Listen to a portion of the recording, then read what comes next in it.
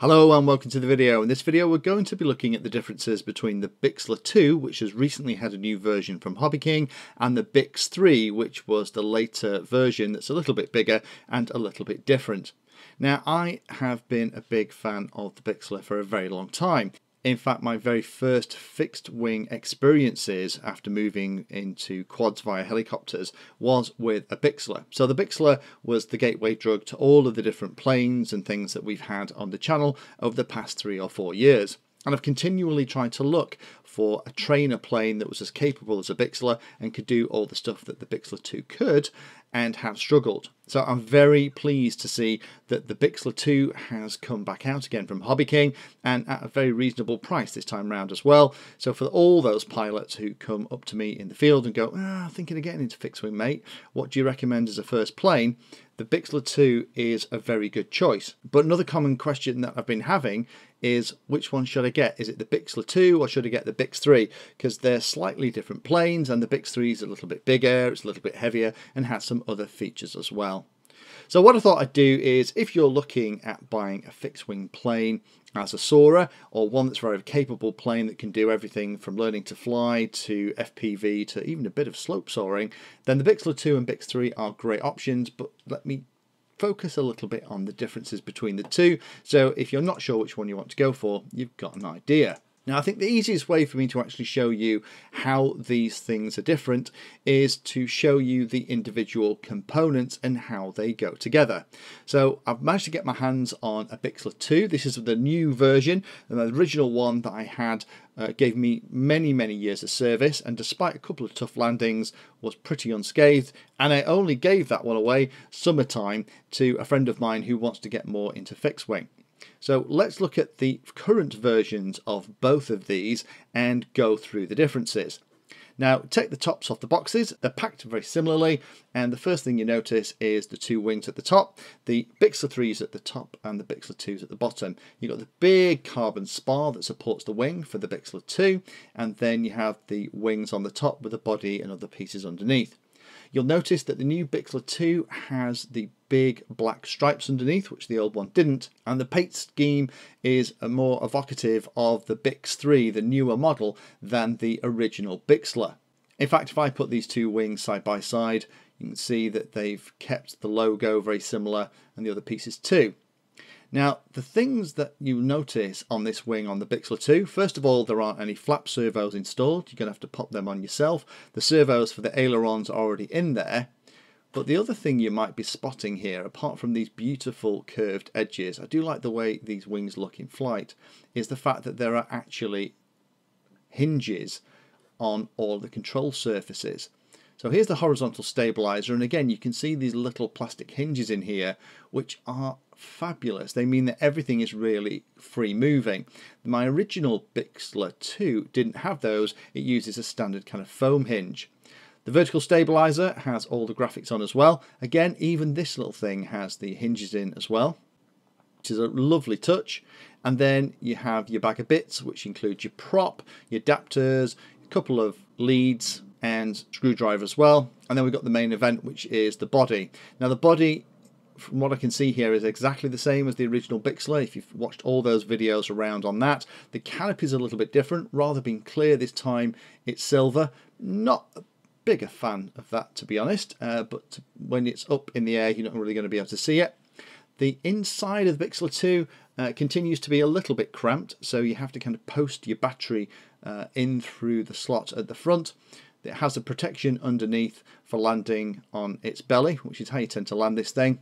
And here at the back, you've got the two control rods, one for the elevator and one for the rudder. And those goes into the servos up inside the body that control all that stuff.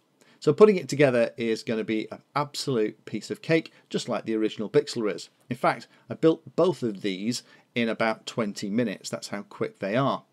Here are the different specs of the motors and the props, so you can see a comparison. You can see that the Bix 3 is a little bit bigger. It's about 50mm wider. It's a little bit shorter than the Bixler 2. They've increased the kV of the motor and also increased the prop size as well to cope with that slightly heavier flying weight. So rather than being about 760 grams for the Bixler 2, it's about 890 grams for the Bixler 3. So the way the wings fit into the body is still exactly the same on the new model. So there's these two pieces with strengthening carbon plates that kind of lock together. You pop the cables from the servos down into the body, into your receiver, and then there's two long bolts that go up through the body, through those wings, and secure everything. Again, it can be a little bit tricky getting into your receiver in here because of the size of the opening on this older Bixler 2. But I do love these things. These are such nice planes. And the thing about the Bixler 1, it was nice and quick. The Bixler 2 wasn't as quick, but has a lovely envelope. It will float and you can fly it at ridiculously low speeds, particularly when you install some servos into the flaps and put those flaps down. It will just stay in the air forever. Now, let's look at the Bixler 3. So the wings are a little bit different. There's an awful lot more reinforcement in here, and the connection method is completely different. So the way the wings work here is they snap together and then go into the top of the model, and they're held by some little thumb screws that go through this reinforced hole at the front. But hopefully you're seeing all of the additional carbon rods and things that are going out through the wing. Again, no servo installed for the flaps, and you can see here if I marry up the wings, we've got the slightly longer wing, and you've also got a very different profile at the end. Rather than have that very rounded wingtip that you have on the Bixler, the one on the Bixler 3 has a couple of angular cuts, which still looks very nice, particularly with the graphics. Both of these being reasonably high wing models, and having these kind of upturned ends to the wings means that they are both very stable. Now the wings on this, unfortunately there aren't any pre-installed hinges on the flaps on these wings for the 3, but they have got them for the ailerons, which is good. This one comes with an FPV canopy, and there's been a lot of talk at the early ones it wasn't very well put together, but this one's pretty solid, and that's a nice touch. It means that adding FPV gear onto this model is going to be a piece of cake. The Bixler 3 also comes with landing gear that the Bixler 2 doesn't. Now you can get it as an option for the Bixler 2, and in fact I bought a couple of sets, used them once, and then put them in the spares bin and have never touched them since. And that's because these wheels are pretty small, so unless you're landing on something like really flat grass, or you're landing on something like concrete or tarmac, then they're neither use nor ornament. We have these little covers for the wheels that are quite cute, and then we have our bag of bits with a prop, and this time the reinforcing spar isn't a long piece of carbon. The carbon's already in the wing. You have this kind of aluminium rod that provides the rigidity when you put the two wings together and install it on top of the model.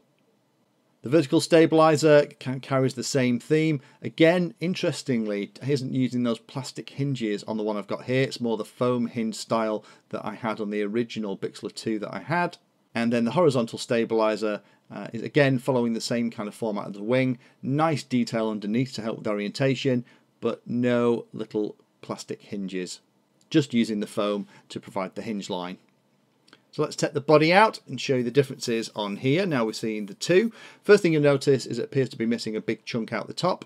You have a reinforced piece that the wheels snap into, and then you have a recess if you want to glue the reinforcing piece over the bottom if you're going to skid land it.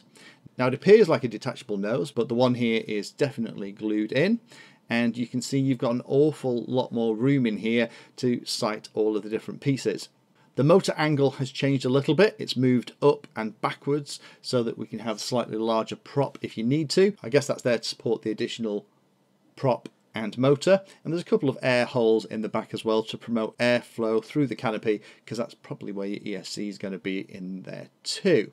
The really nice thing is when you take the canopy off, it's how much additional space you have in front of the Bix 3 compared to the Bixler 2. There's tons and tons of room in here. We have this 20 amp ESC, and there's loads of room for the battery. You're not going to have to try and post it through a letterbox to get your battery in. You can just drop it straight on the top, put a bit of Velcro over, and you're going to be good. I do like that. That's a really nice improvement. And then you have the reinforcing pieces to hold the wing onto the top of the body as well, and that piece at the front is where those little black keys go into. Decals seem to be pretty well fitted here, and there's also nice reinforcement either side of the nose. Those carbon spars should help if you do come down and bump something nose first, and to be honest, that tends to be the majority of the damage that these kind of models get. A friend of mine, his Bixler ended up probably more hot glue than foam at the front end, and it continued to fly really well. These models will take an awful lot of punishment, so hopefully that additional reinforcement in the nose will help. There's one other place where there's reinforcement, and that is here at the back. On the Bix 3 there is a rear steerable tail wheel, so the rudder control is split in two. One controls the tail wheel and the other one is going to control the rudder in the vertical stabilizer. And what they've done is they've added additional strengthening piece right down the tail. The tail appears to be the same width as the Bixler 2, but that's obviously there just to support that rear wheel, and I guess that's part of the additional weight. The FPV canopy fits really nice. It looks a little bit weird without the wings installed, but I would probably pop an elastic band or a piece of Velcro around it just to make sure in the event of a hard landing it isn't ejected along with your Mobius and your RunCam camera or whatever it is into the grass. So hopefully showing you those two pieces gives you an idea of which one you're interested in. If it was me you were asking, I'd say look, get yourself a Bixler 2 if it's a plane that you want to have just a general learn to fly with.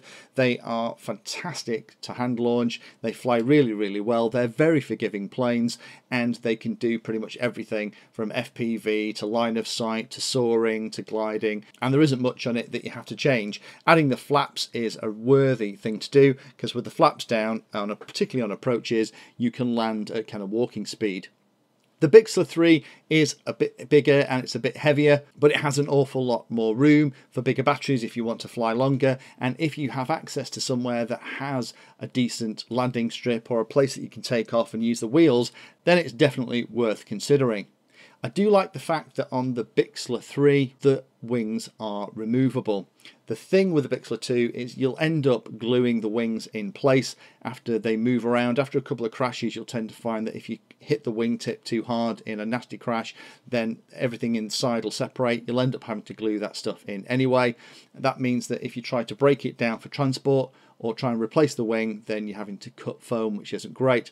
I do like that Bixler 3 feature where you can undo with two little thumb screws and you can take the wings off. That makes it a lot easier to transport around.